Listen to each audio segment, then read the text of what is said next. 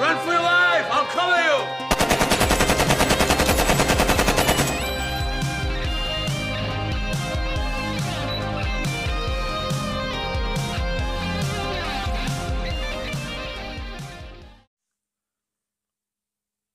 Cheers guys, Swine here back again with another Laserdisc collection update at Late Night Laserdiscs, and this time I'm received a couple of packages. It contains some late releases and some Criterion discs, and also one of my Holy Grails that I'm really happy to have received. So we'll just go through them. There is quite a few discs, and we'll start off with the Last Picture Show. This one came out in 1971 and was awarded a whole bunch of Oscars. It's filmed in black and white, and I must say I have not seen this. I'm pretty ashamed about that, but now there is time to do something with that, so I'm going to spin this in the next couple of days. Looking forward to that one. It's with a lot of good actors like Sybil Shepherd, Timothy Hutton, Timothy Bottoms, and Jeff Bridges. Yeah, a lot of good actors. Next one, Being Human with Robin Williams, and this one came out in 1994. This was after the Mrs.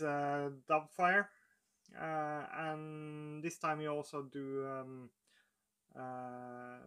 multiple characters. I miss this guy so much. Every time I see him, it's one of my favorite actors of all times. Next one, Trigger Effect, Elizabeth Shue, Kyle MacLachlan. It came out in 1996, directed by David Cope. He's done a whole lot of writing from like Jurassic Park, Carlitos Way, Panic Room. He did the screenplay or the writing for. So this is one of my favorites. I think it's a really good movie, and also like a hidden gem for a lot of people. Would recommend to watch Trigger Effect. Evita, 1996, Madonna and Antonio Banderas. Also looking for this one at as the signature collection series that I want to complete someday. Stephen King It, the 1990 version, not the new one. So I'll just go through them. Yubal, one of the early appearances of Charles Bronson. This one is from 1956 with Ernest Borgnine, Glenn Ford.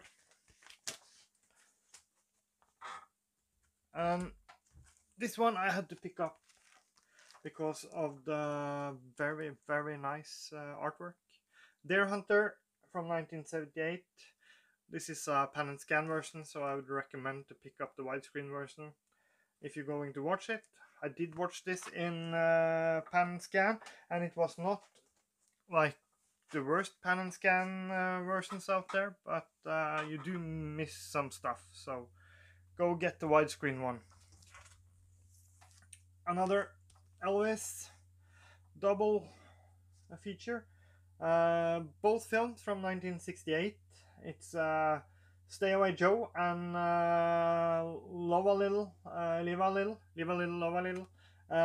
Stay Away Joe is one of the worst Elvis movies in all times, and Live a Little, Love a Little is considered to be one of the better. So,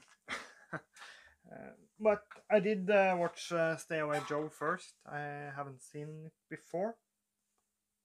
and then I'm going to watch Live a Little, Love a Little later on. Some Rutger Hauer there, from 1987, directed by Gary Sherman. I remember he did a lot of TV stuff. Next up on my list to pick up is Wedlocked from Rutger Hauer. Would love to get that one. Now, this one I watched yesterday, Mercury Rising from 1998. This one was really good, much better than I remembered, and I think I was a little bit disappointed when I saw it in 98, 99.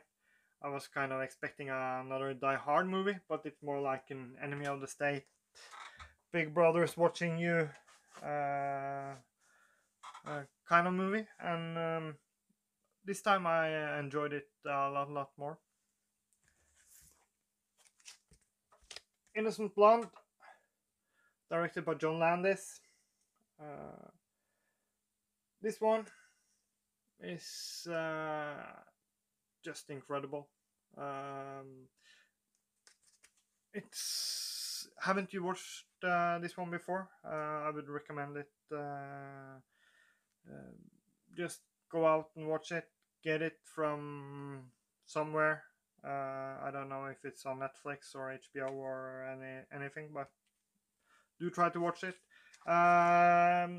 It's like, yeah, I don't want to spoil anything. Get it watched. Also picked up another classic, The Beasts with Five Fingers. Don't remember when this came out. It's in black and white. Yeah, it's from 1947. Have not seen this one before, so this is going to be a really nice watch. Streets of Fire, had to pick this one up. I have it on Blu-ray, but I just love this artwork, and it's one of those movies you kind of want to have on Laserdisc as well. If you're gonna categorize Streets of Fire, what is it? Is it like a music movie, or is it like a war movie, post-war movie? It's well, I'm asking you guys.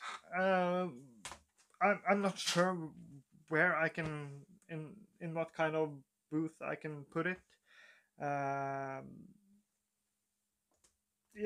you gotta help me out. Gigi, one of the better musical movies from MGM back in the good old days. This one is from, I think, at the end of 1950. It's, yeah, 58, I think.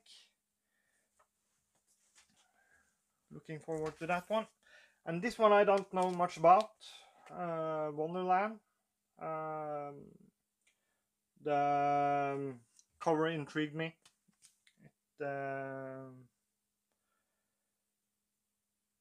Directed by Philip Saville. Well, don't know much about it. Going to watch it. Now, one of the later Hitchcock movies. Torn Curtains with Paul Newman. This is like, it's a good movie, but it's like at the end where Hitchcock did his totally incredible stuff. This one is from 1965-66, I think. This one I do really enjoy. Wes Craven's New Nightmare. This one is really cool. Yeah, Freddy Krueger.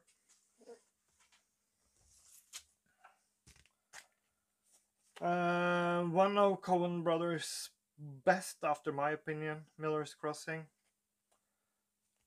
This is a good one, and incredible acting as well. Going over to some Criterion. This is Martin Scorsese's personal journey, where he takes a look at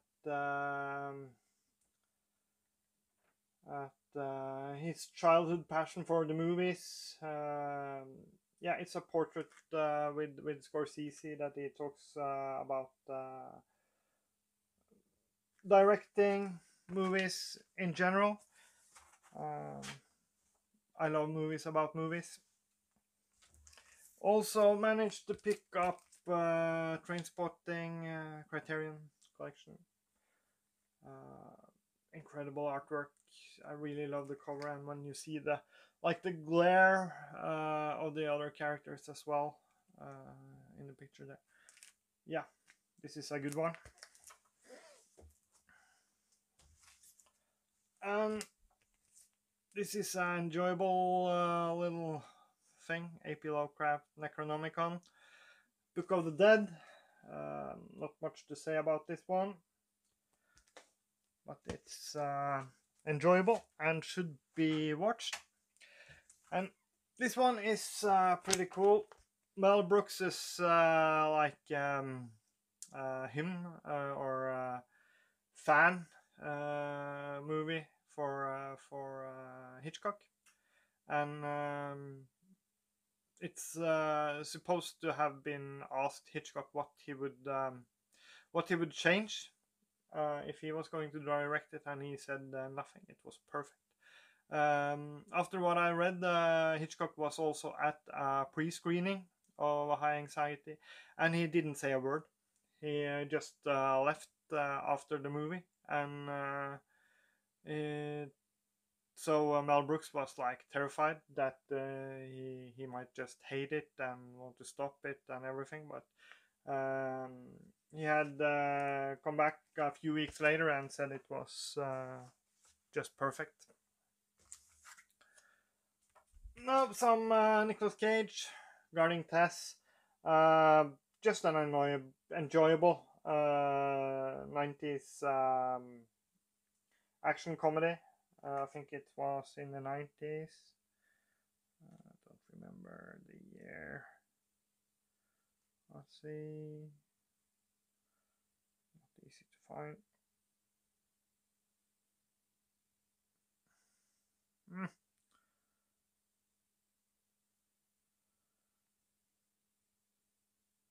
93, 94, yeah, something like that. Stephen King's Tommyknockers. I think this is one of the better miniseries from Stephen King book. No, this is a movie that really surprised me. DOA, Dead on Arrival, with Meg Ryan, Dennis Quaid. I just had watched Inner Space a year or two before this one, and I was kind of expecting like a nice action comedy thing, but this is a dark one. This is a really dark movie, and I don't want to spoil it, but yeah, looking forward to watching that again. And some Christopher Walken as well. The Prophecy. I have the follow-up, the Prophecy 2, and now I managed to pick up the first one, so happy about that. And another Criterion. Yeah, one of my favorite Criterion releases, so happy to pick that one up. Brazil.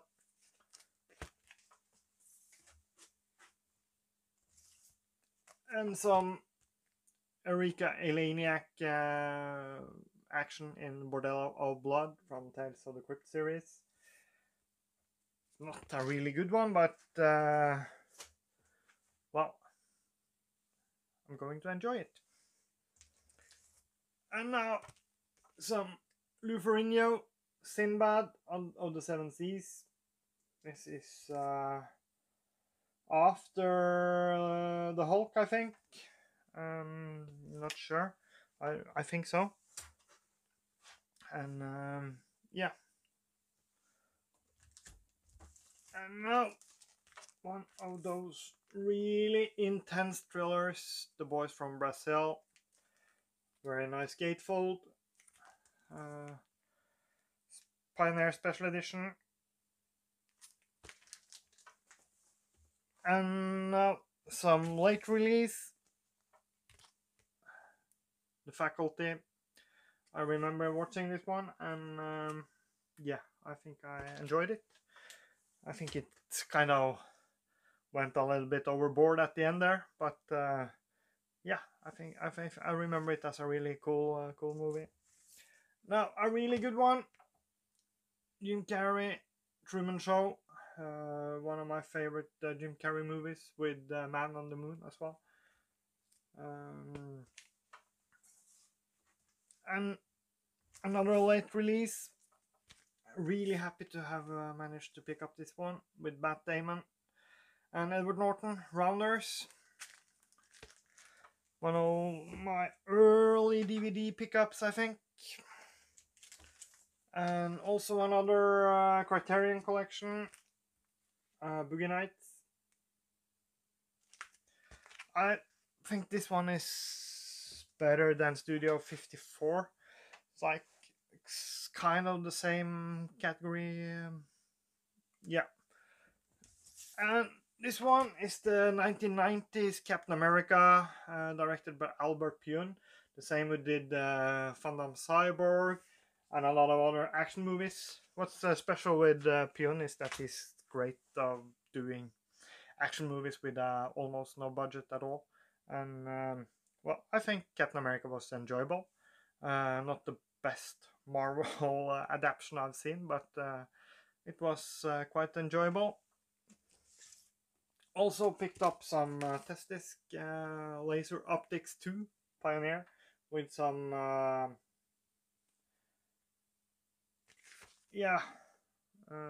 the best show in town, some demo stuff, and another Charles Bronson, Hard Times. I think this is one of his better, also with James Coburn and Jill Ireland.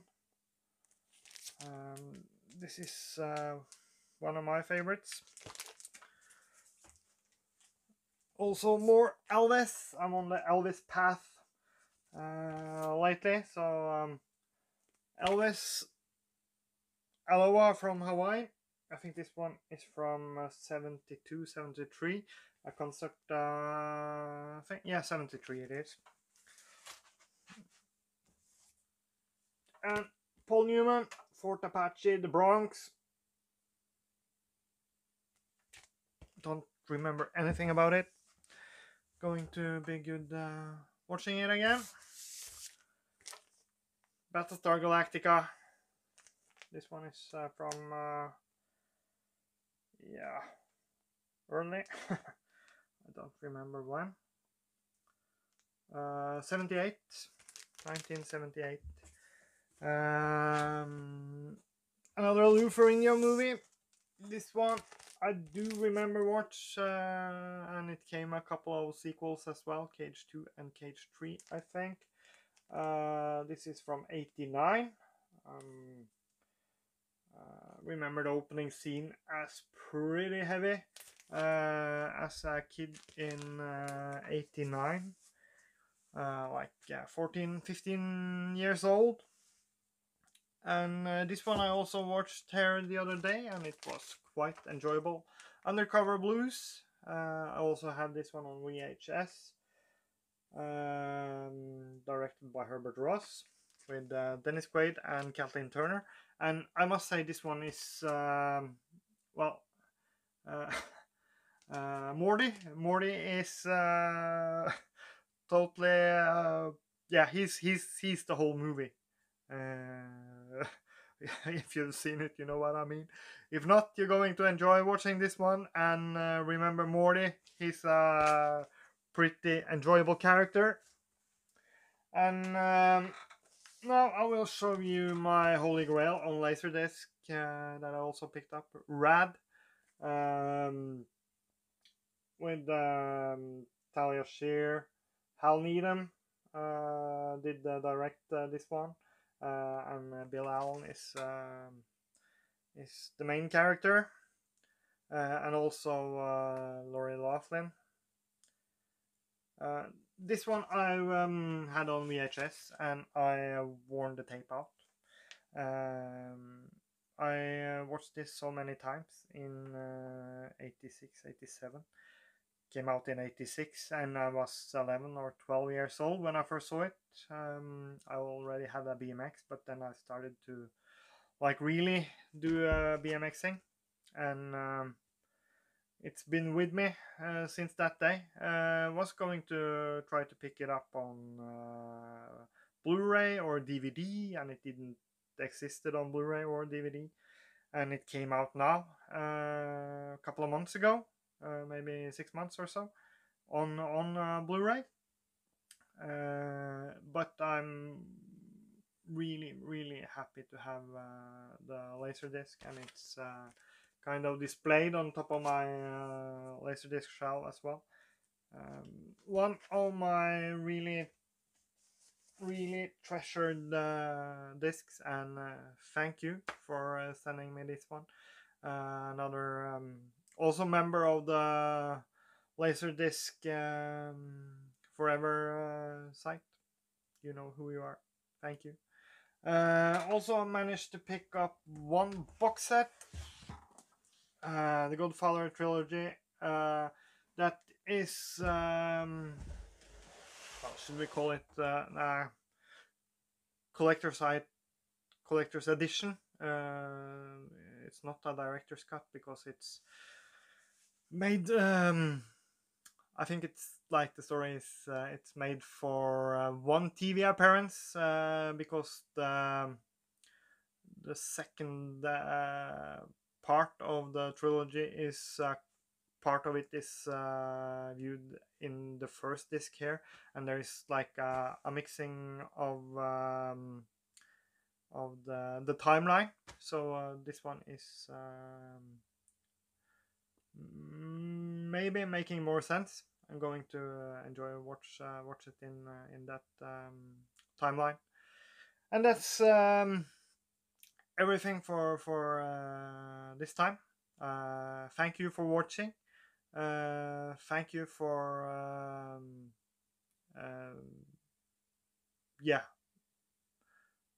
loving the Laserdisc format, and I love collect for it.